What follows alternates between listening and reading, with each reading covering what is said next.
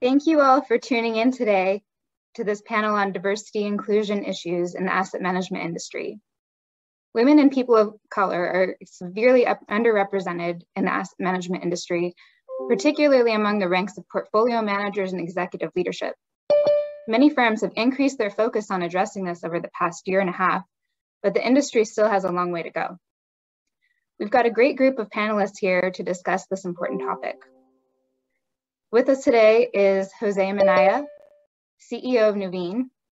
Jose also serves as the executive sponsor for the Inclusion and Diversity Initiative at TIAA, which aims to promote a diverse and inclusive environment throughout the company. We've got Rupal Bhansali, Chief Investment Officer and Portfolio Manager of International and Global Equities at Ariel Investments. Rupal is also one of the 2% of female portfolio managers independently managing a mutual fund in the US. We've also got Seema Hingorani, Managing Director of Morgan Stanley Investment Management. Seema is also the founder and chair of Girls Who Invest, a nonprofit focused on increasing the number of women in portfolio management and executive leadership in the asset management industry. And finally, Juan Martinez, Vice President, Chief Financial Officer, and Treasurer of the Knight Foundation, which today released a research report on representation of asset management firms owned by women and racial and ethnic minorities on the manager rosters of the nation's largest charitable foundations. Before we get started, I'd like to remind the audience that you can submit questions through the chat box on your screen. To kick off this session, I'd like to ask each of our panelists for their insight on why it has taken the industry so long to address this issue. Are the steps firms and investors now taking enough? To get started, Juan, what are your thoughts on this? So thank you, Danielle. I appreciate the invitation, the opportunity to speak to this among this great panel and to the audience. So I'll just sort of lay the groundwork with a couple of studies that Knight Foundation has done. So in 2017, Knight looked at overall assets under management by women in diverse owned funds on US-based assets. And that was and the kind of overall percentage was 0.9% of all AUM. In 2019, we repeated that study and found that it was 1.3%. That's a tiny percentage. Some have asked, well, why did you look at ownership versus portfolio managers or folks within diversity within the investment management field or area specifically? And that's because that data is not readily available and not broadly available. So I would say that one of the things that I see is that because that data isn't broadly available, it's hard to measure. It's hard, and in a highly quantitative field like finance, one thing that tends to be true is that you don't get what you don't measure. So sort of lack of data is one thing. And then I think understanding the criteria that asset allocators use in order to make asset allocation decisions and what the basis is of those, whether it's preference or actual quantitative effect, I think is important. And I think asset allocators are just beginning to ask themselves that question. Thanks, Juan. Rupal, what is your perspective on this? Well, the stats are not just ugly, they are embarrassing. I mean, less than 1.5% of assets in our $63 trillion industry managed by diverse firms. I mean, if that isn't the definition of tokenism, I don't know what is.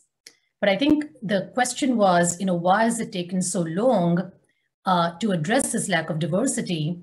I think it's because our industry has accepted excuses as explanations. And we've settled for rhetoric in the form of speeches and pledges instead of results. So here's what I think people who want to walk the walk instead of just talking the talk can do. There was a CIO who had a vacant position in his team. And so he told his team that he wanted to recruit a diverse person and gave them the mandate to do so. They went back for a couple of weeks and tried, and then they go back to the CIO and told him, well, can you relax this constraint, this condition, because we can't find anybody. So the CIO told the team, well, that's all right, come back to me when you can. In the meantime, divvy up the work amongst yourselves, and when you recruit that person, you can hand it off. Miraculously, they found a person the very next month, a very capable, diverse woman of color. So I think the reality is, when it starts hurting you personally, that's when it becomes your problem, and you suddenly develop a sense of urgency and intensity, to fix it. So I think, in my opinion, that's what it's going to take. Can people actually have incentives and disincentives? And I think that sort of agenda needs to be set by the top, just like the CIO did. And it's a question of setting targets and timelines and holding themselves and their managers accountable for missing or meeting them through a set of incentives and disincentives. Anything short of that will shortchange the industry, and we'll be having the same panel over and over again unless that changes. So it's, again, to Juan's point, having metrics, having disclosure, making them measurable, making them meaningful. That's what it's going to take. Thanks. Jose, what are your thoughts on this? Why is it taking the industry so long to address these issues? And is it enough what firms are doing right now? The interesting thing is the industry has been aware of these issues for quite a while. And I would say, across the organizations, across asset managers, there's been a will and an intent to change the dialogue here and to change the narrative. I think what comes down here is two things, and Rupal hit on one of them. It's the sense of urgency, right? I think the reality is that the industry is now realizing this is a bottom line issue, right? Not just in terms of the profile of our clients and the demographics there. Firms who are not doing this well are quickly learning, you're not going to get the capital if you don't do this. So that sense of urgency and alignment to the bottom line is critical. That's been slow to happen.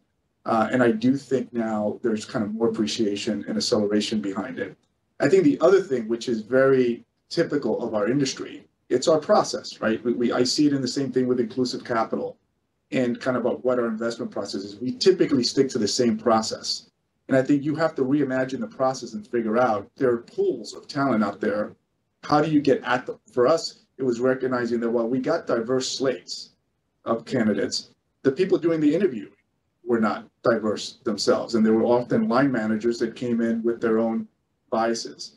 It's a realization that we needed to be more aggressive. So often you're saying, well, there's a lot, the turnover isn't big in the asset management space. And on our end, we're growing. My viewpoint is we're not going to go recruit based on a role, right? So we flipped it and said, we're going to engage with recruiters and others and say, we're looking for top talent. I don't know. We have roles available.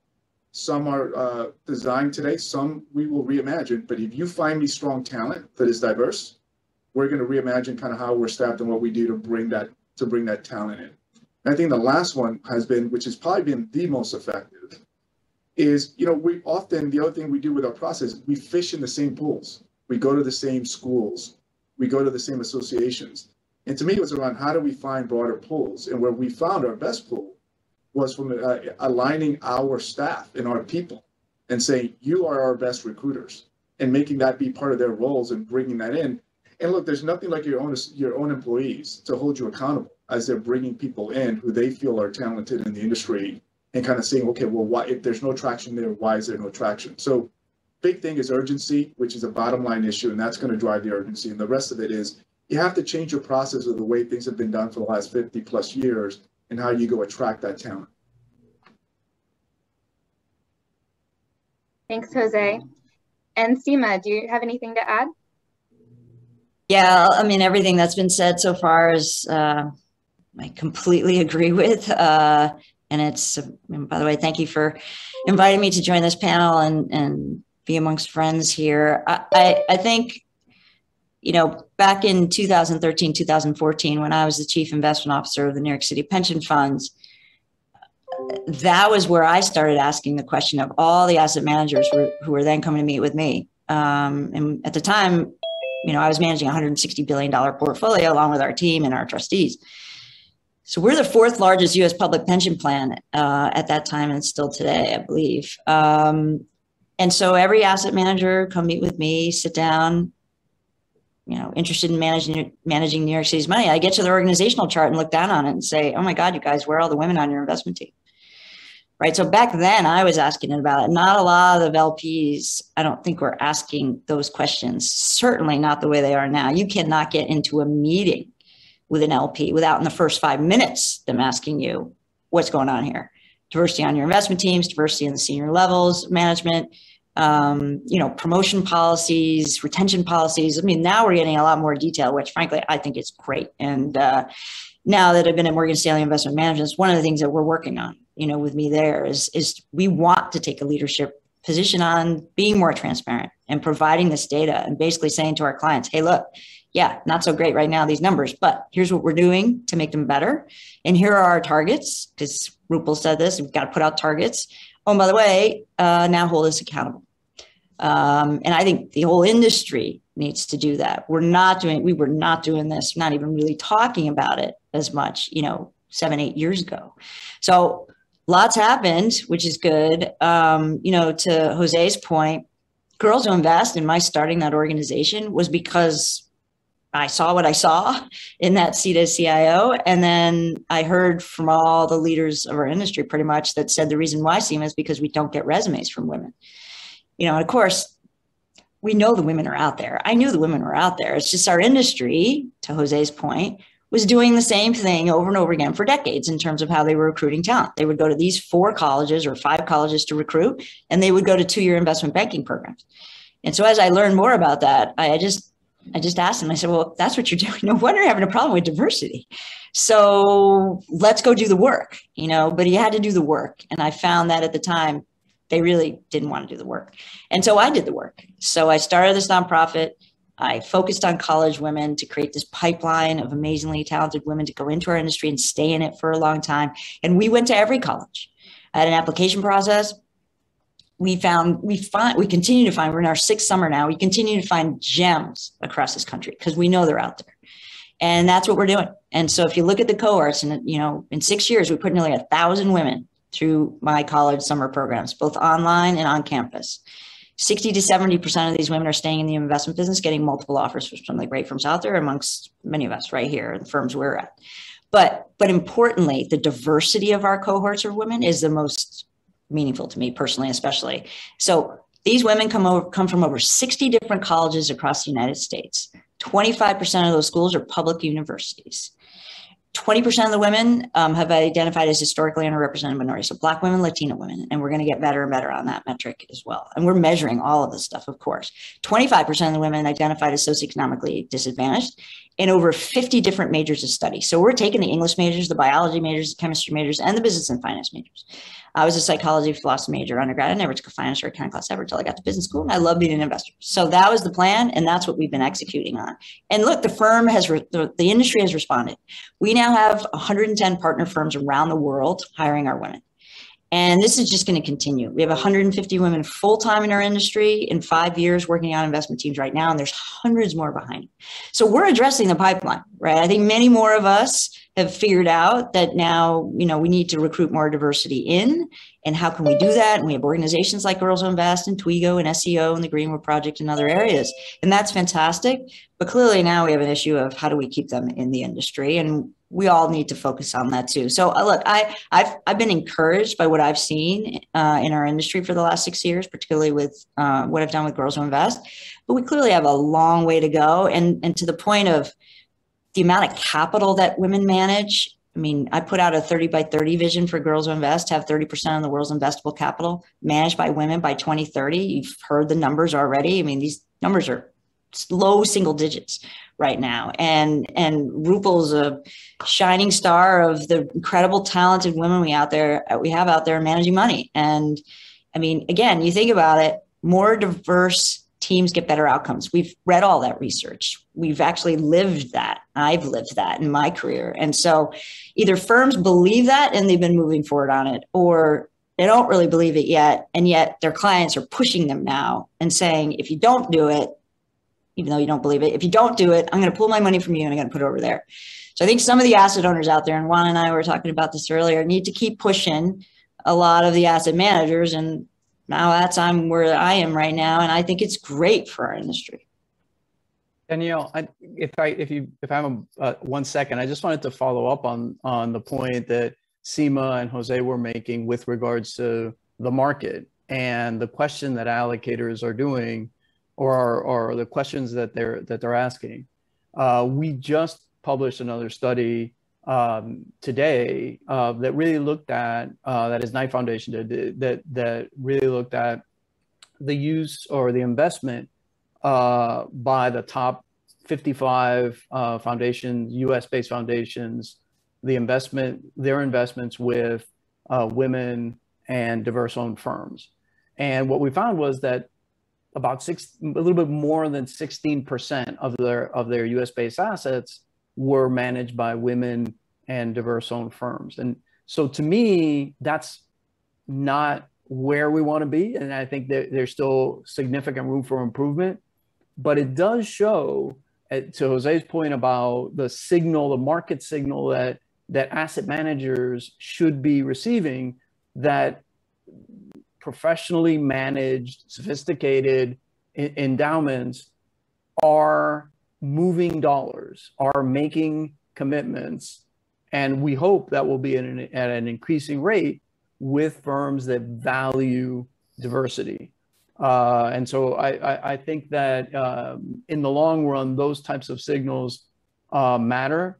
But to Jose's point, this is not this issue is not an issue that the asset management world has just discovered. This is something, and as Seema pointed out, when she was at New York, this is something that folks have known for a long time, and they need to be more proactive and intentional in addressing it. Follow up on that one. What are the challenges that are holding back some investors from moving more assets toward diverse managers who are aiming to do so? And why aren't investors moving more uniformly to do this? I'll point to three. One, and I'll leave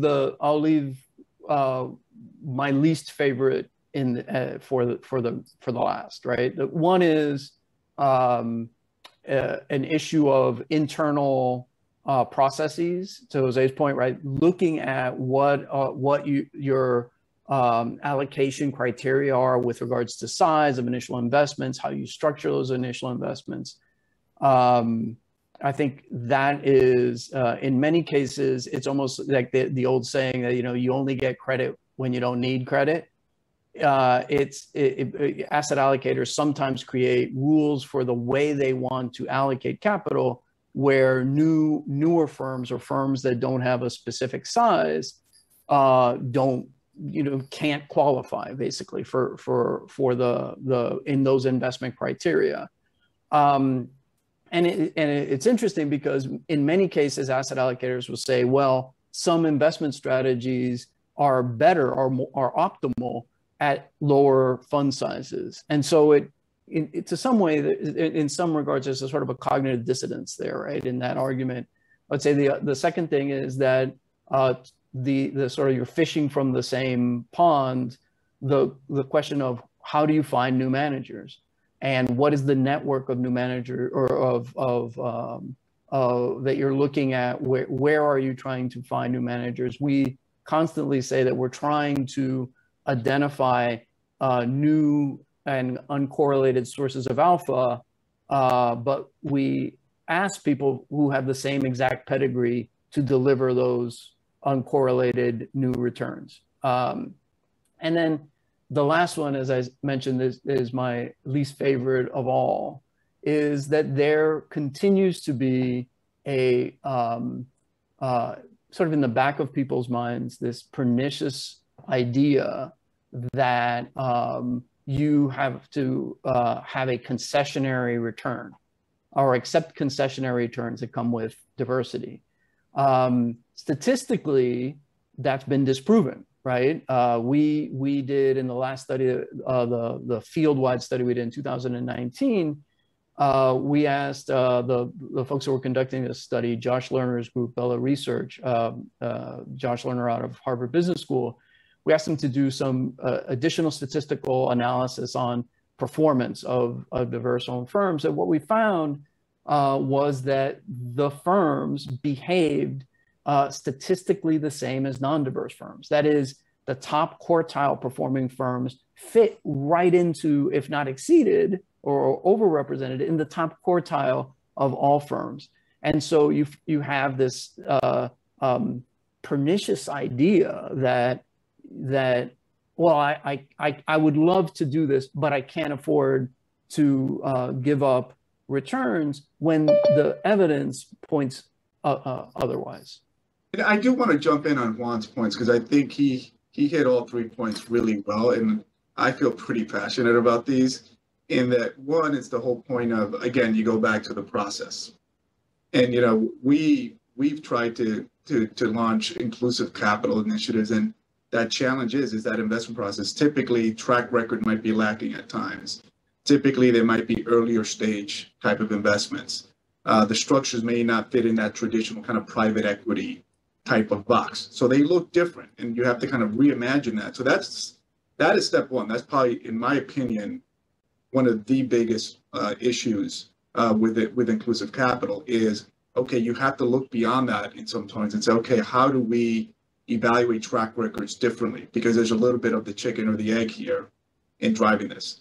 I think the other one is network, because I will tell you, yeah, there are exceptions where we make investments in certain vehicles that didn't have a track record or had a very unique structure, but they came recommended through very reputable sources. And for investment professionals, there's career capital and then there's investment capital.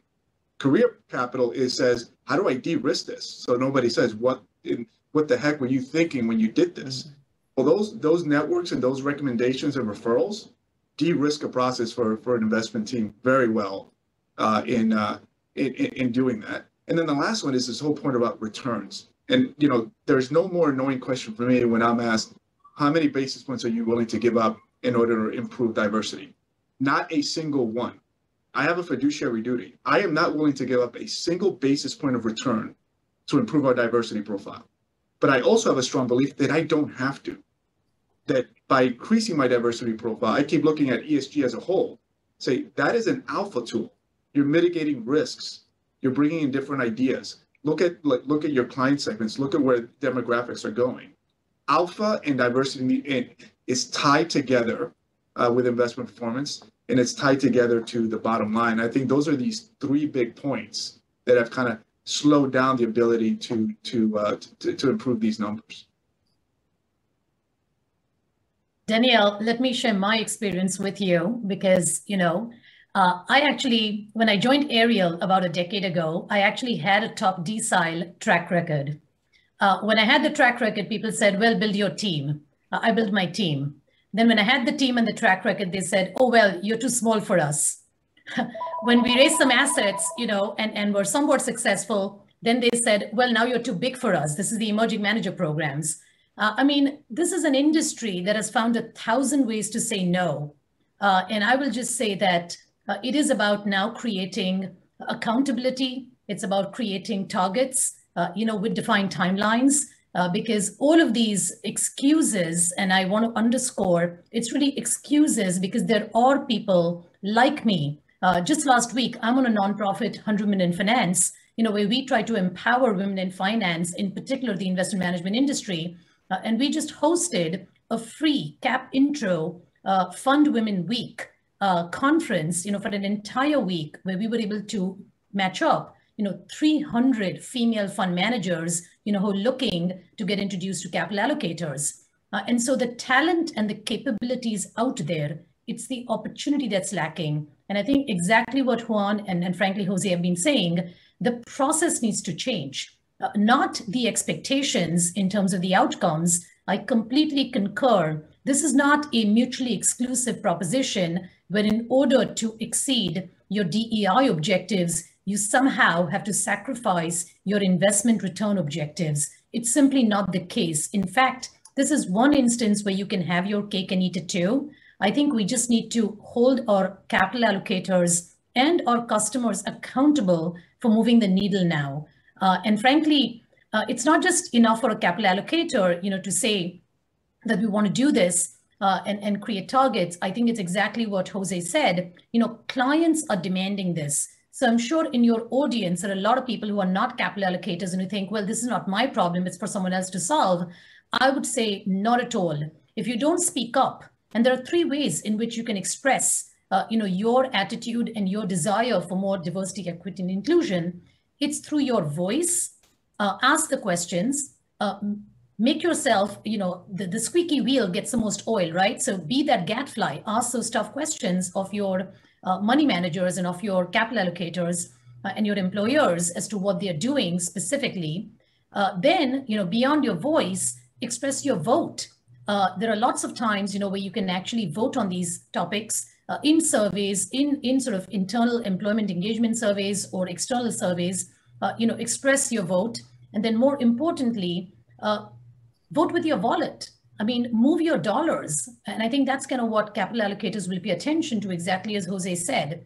So I think all of us have to play a role. It's not the responsibility of just the manager, just the process, just the allocator or just the client. We all have to sort of get the sense of urgency and intentionality around doing something. And just like Seema did, she sort of realized, here's the problem. And instead of complaining about the problem, she kind of came up with a solution.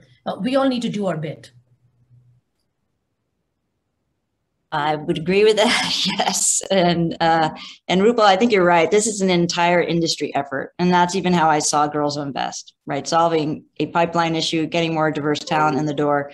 It's clearly needed to be an industry-wide effort. And I think going back to this idea of allocating capital to women in diverse-owned funds and managed funds, I call them constraints. So Jose talked about, you have to have a certain track record, certain level of AUM. Juan, you said the same thing. And Rupal, you've lived it, right? So these are constraints, though, that some of the largest U.S. public pension plans put on themselves, right? And some people call them guardrails, but it's like, no, these are constraints. They have to have a certain 3-year track record, at least, right? They have to have a certain level of AUM in order for them to even be considered. And so I actually, before joining Morgan Stanley Investment Management, one of the reasons why I even met Dan Simkowitz, who runs our business, because I started a fund called 7-Step Capital, which was to do day one investing. So seeding women alternative managers who wanted to start their own funds, because New York City had a mandate to invest in women and minority owned funds. Not every fund out there, not every public plan, not every university endowment and foundation has a mandate specifically, but we did.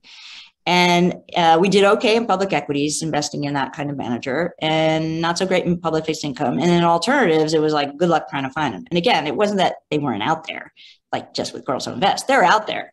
I knew where all the women were, right? And they're super talented, great pedigrees, great track records, just like Rupal had and has. And yet, when these women think about, hey, you know what? I want to start my own business. That's what I want to do. I want to be an entrepreneur. I'm ready for that. Look at my male counterparts. Look at them doing it. I'm as good or better than they are, and they're out there raising capital.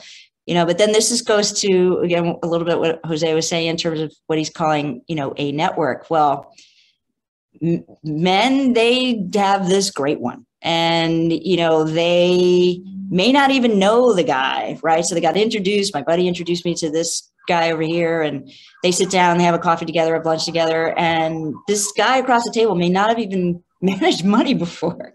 Literally, I've seen this happen, right? And yet, oh, well, I like you, and you got good references, and you seem like a good guy, and kind of grew up in the same town, or we played lacrosse together or whatever. And so I'm going to invest $100 million with you, and don't worry about it. Don't worry. I'll back you up. I'll be there for you. I'll help you along the way, and we won't pull our money if you sort of stumble a little bit and that kind of thing. Whereas a woman, I've seen this, they will have an incredible track record of performance. They'll actually have been managing money for years and have a great track record, and yet they won't get that shot. And so there are biases that, are still here.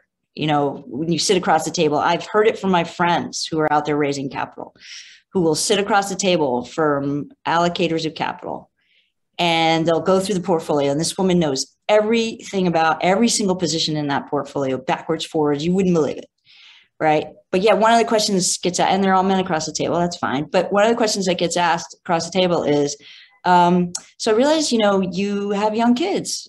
Yeah. So do you go to the office every day? I mean, this is a rock star hedge fund manager who's literally got an incredible track record. And that's a question that an allocator is asking her. You think that he would have asked that of a man? Never. So there are still things going on. And even within that 100 Women in Finance, 'cause that's an amazing organization. I love those guys. They gave Girls Invest one of our first grants in the beginning. When you have those kinds of conversations around the table, you'd be amazed at what you hear still to this day, what you hear. So there's a lot of undercurrents here that still exist. And I would say that the playing field is not level. And so, one, I would love to have more women be allocators of capital. So part of Girls Who Invest is to put these women in all these positions. And so ideally there's many more of them sitting across the table, but not to say that, women want to invest in women just because they're women.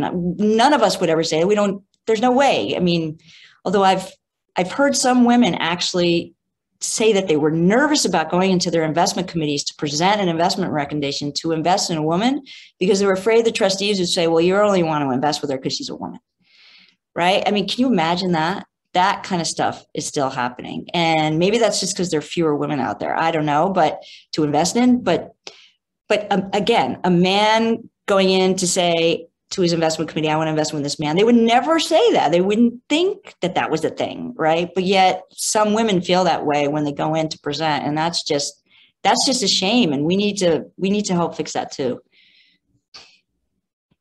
We've heard a bit about some of the biases and structural impediments to institutional investors allocating more capital with diverse asset managers. One, what strategies have been most effective for investors to get around these, and what are the best practices that institutional investors should be considering to be able to actually move the needle here? So I hesitate to say that Knight Foundation in particular has a list of best practices, but I can talk a little bit about what Knight Foundation did. And within this context, if you were to look at the study, or to provide a little more context, if you were to look at the study we just published, there's a whole section, a whole appendix in which we give each participant in the study an opportunity to discuss how they're addressing issues of diversity and how what are their approaches.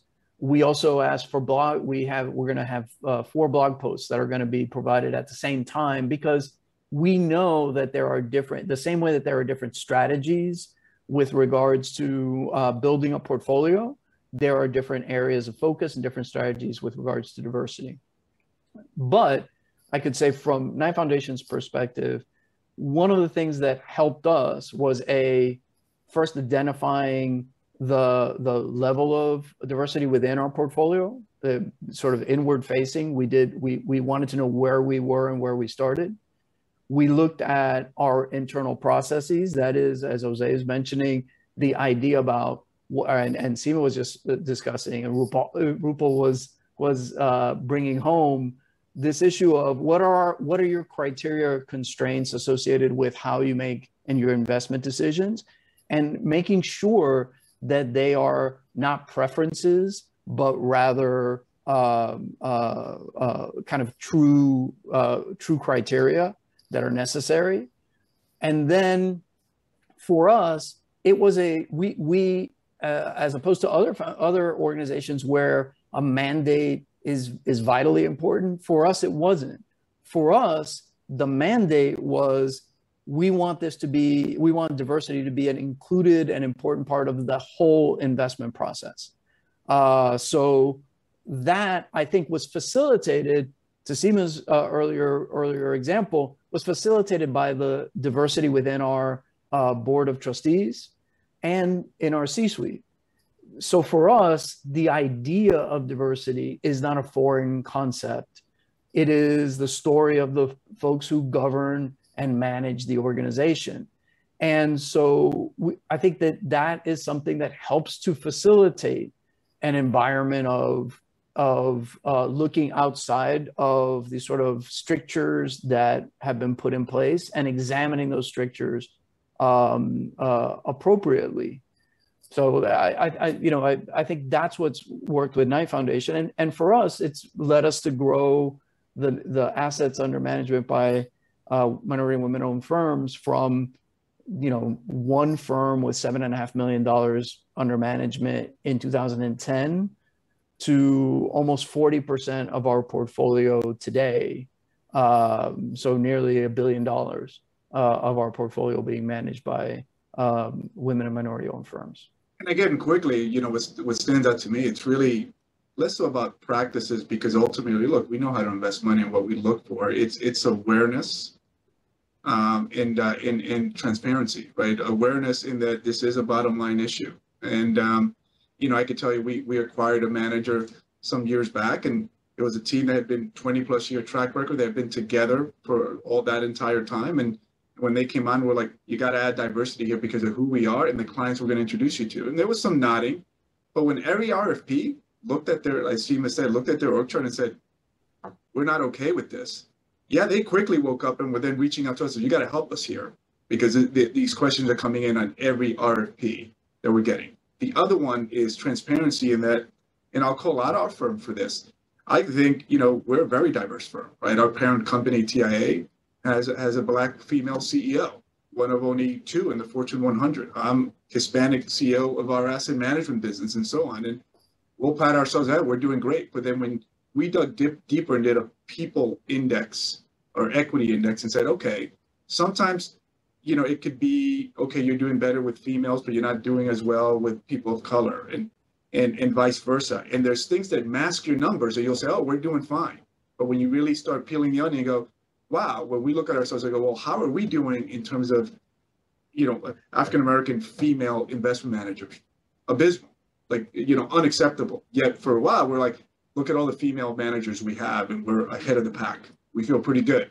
You peel it back, no, you shouldn't feel pretty good. And sometimes, and this is where the urgency comes in, it is your clients showing up, asking you this question, and your face drops when you really don't have a response to a number that is just so bad. And, Rupal hit on this.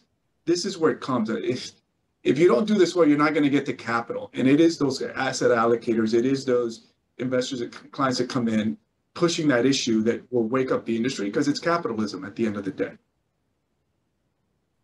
Thanks.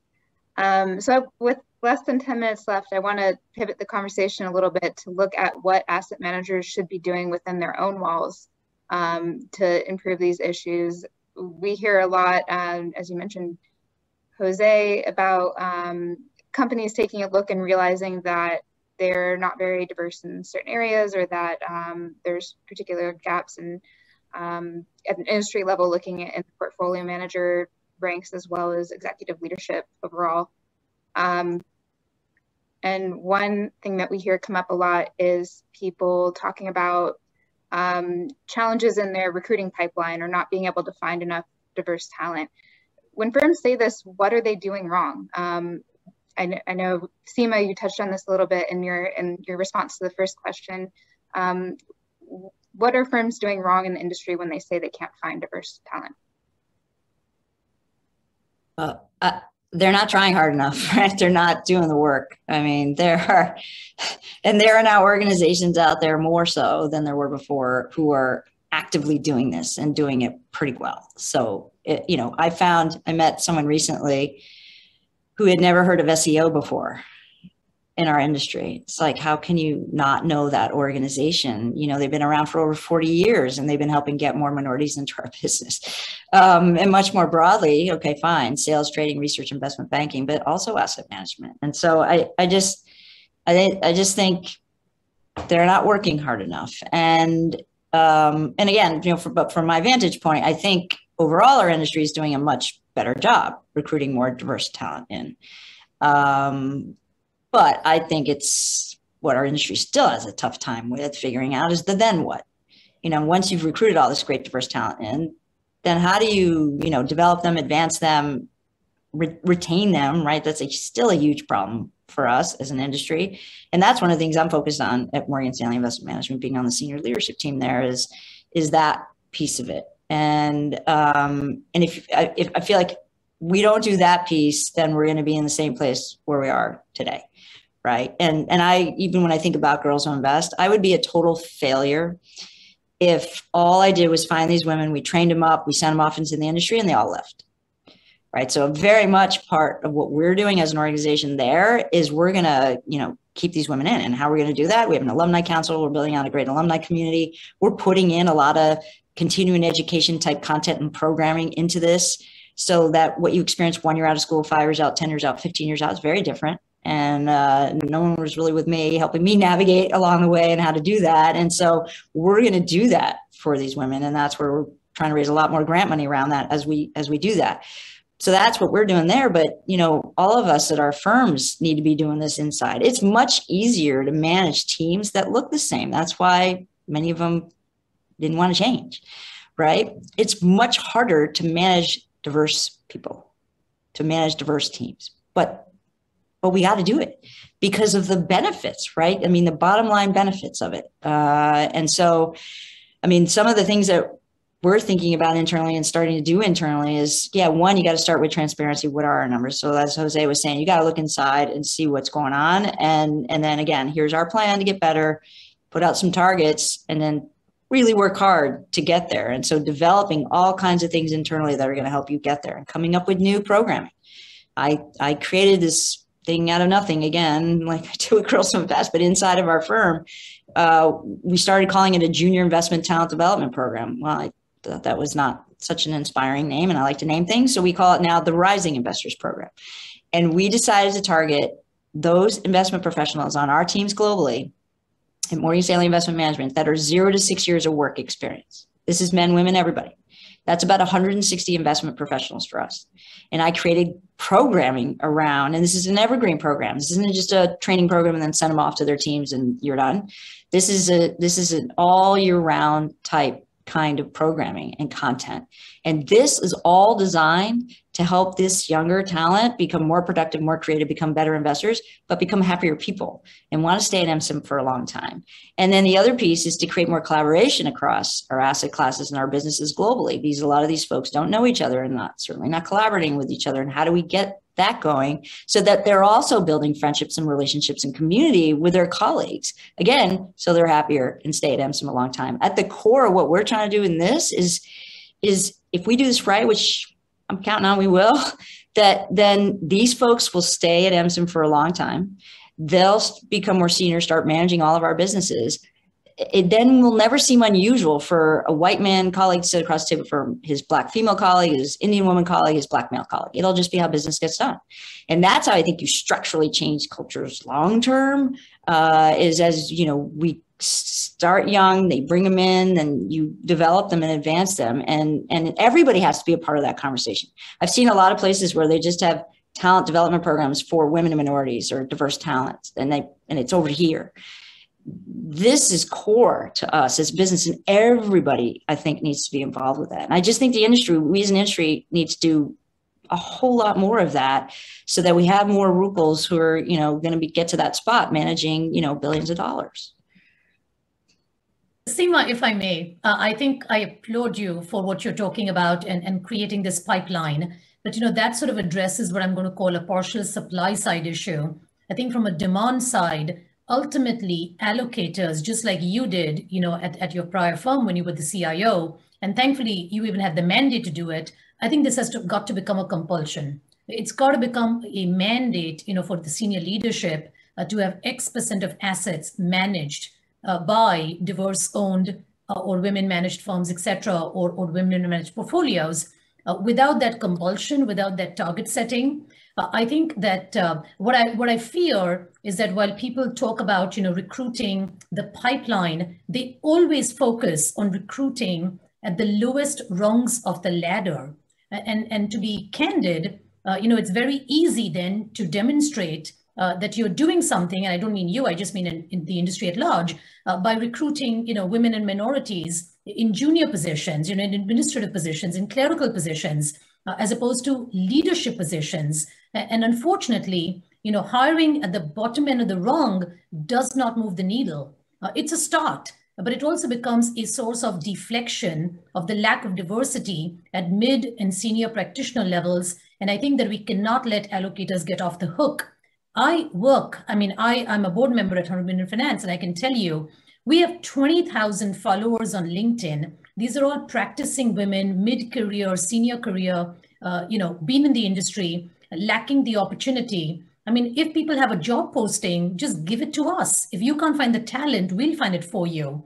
So there are resources out there. If people are intentional, there is no supply side challenge that can't be figured out here and now. We don't have to wait because justice delayed is justice denied. So I would just say, allocators, wake up. This is a call to action. Set the targets, mandate them, have a very defined timeline, and we are all here to help you get there. Thank you. And we are about out of time for today, but I don't want to cut this panel short on this important topic. Jose, any final thoughts?